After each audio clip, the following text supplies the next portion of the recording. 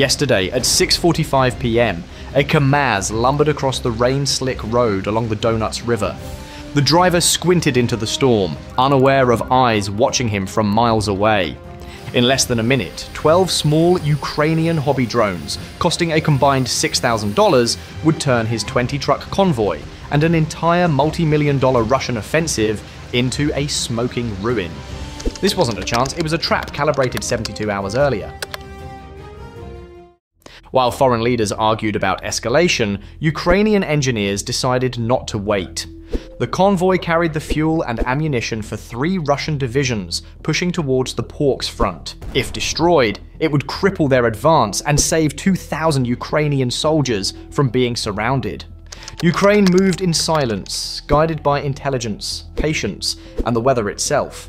Satellite tracks, reconnaissance drones, and storm models combined into a near-perfect 3D map of the river corridor. They logged every curve, every choke point, every bridge. Where others saw mud and fog, they saw opportunity. Russia ignored the weather. Ukraine weaponized it.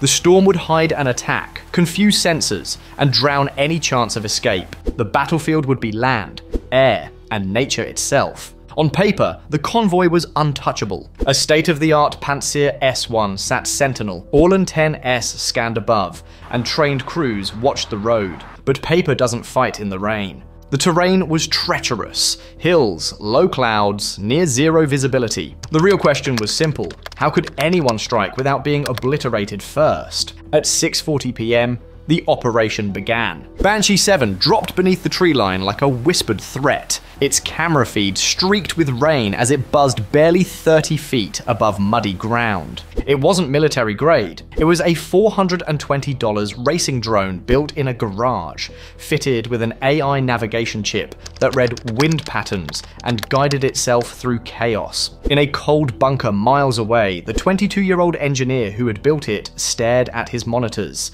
His voice was calm. Swarm synchronization, 12 of 12 online. On his screen, 12 green blips skittered across the map, a deadly hornet cloud.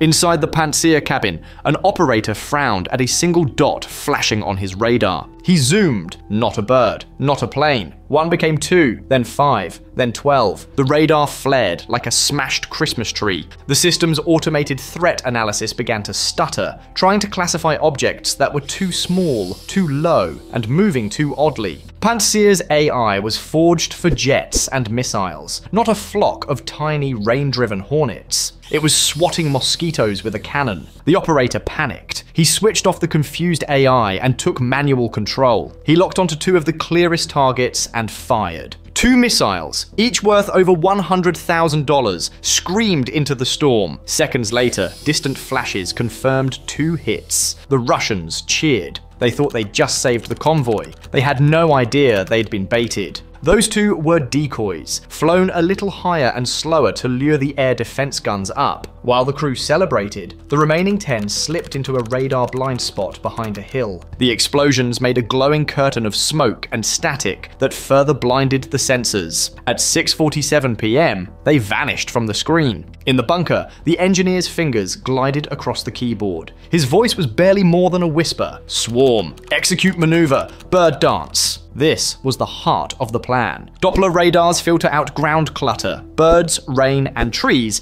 by analyzing movement patterns. A normal drone flies straight. A bird moves erratically, especially in a storm. The Ukrainian team didn't hide from radar. They deceived it. Their drones wobbled, dipped, and weaved like gulls tossed by the wind. Radar only reads weather noise. Confusion inside the Pantsir turned to fear. The operator's gut told him the threat was real. His screen insisted it was just birds. Desperate, he grabbed his radio. "Get the A-50 airborne. I need an eye in the sky now." Far away at an airfield in Belgorod, the massive radar jet began taxiing, but the call came too late. At 6:48 p.m., chaos struck the ground. Rain hammered the narrow iron bridge over the donuts. The convoy crawled forward, headlights swallowed by fog. The third truck fishtailed on slick mud. Metal screamed, and it slid sideways into the flood. Its cargo, explosives, and fuel disappeared with it. The bridge groaned. Men shouted over the wind, unaware that the chaos had been timed perfectly.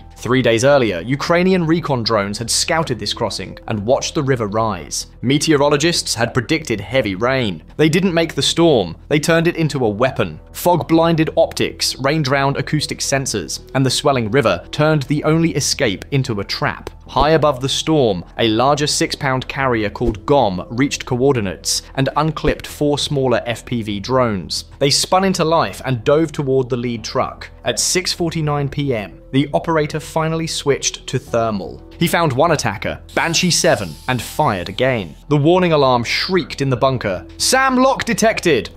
The engineer had less than 3 seconds. "Banshee 7, deploy decoy!" he barked. The drone dropped a small pod on a 200-foot tether. It ignited, burning hotter than the drone itself. The missile saw the hotter target and veered, slamming into the decoy. Another $100,000 missile gone. He let out a long breath. The decoy had bought them life. Banshee 7 was still alive and closing. Its mission timer ticked down. At 6:50 p.m., it struck. The shaped charge pierced the lead truck's fuel tank before detonating inside. That half-second delay made all the difference. Instead of exploding outside, it detonated within the tank, vaporizing the diesel instantly. The fireball was so intense that it ate the front of the bridge.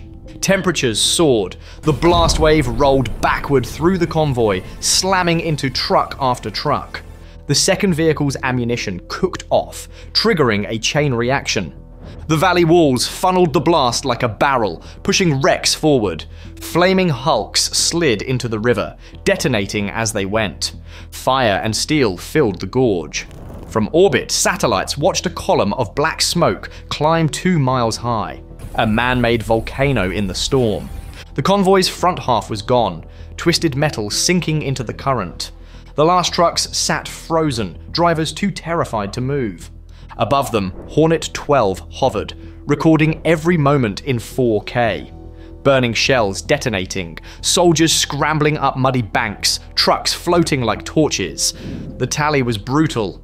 8,000 gallons of fuel gone, 5 tons of ammunition were erased, 40 Russian soldiers fighting for their lives in a river of fire. All was destroyed in 7 minutes. Ukraine hadn't needed million-dollar missiles. They used a handful of cheap drones, a forecast, and ingenuity. The front's logistics collapsed for the next 48 hours. In the bunker, the monitor flashed, mission complete, target destroyed. For a beat, there was silence, then cheers. Engineers jumped, hugging and shouting, voices bouncing off concrete. The young operator leaned back, sweat drying on his forehead, and mouthed, "Slava Ukraini." The room cracked into a roar. Later analysis showed the destruction was physical and in timing.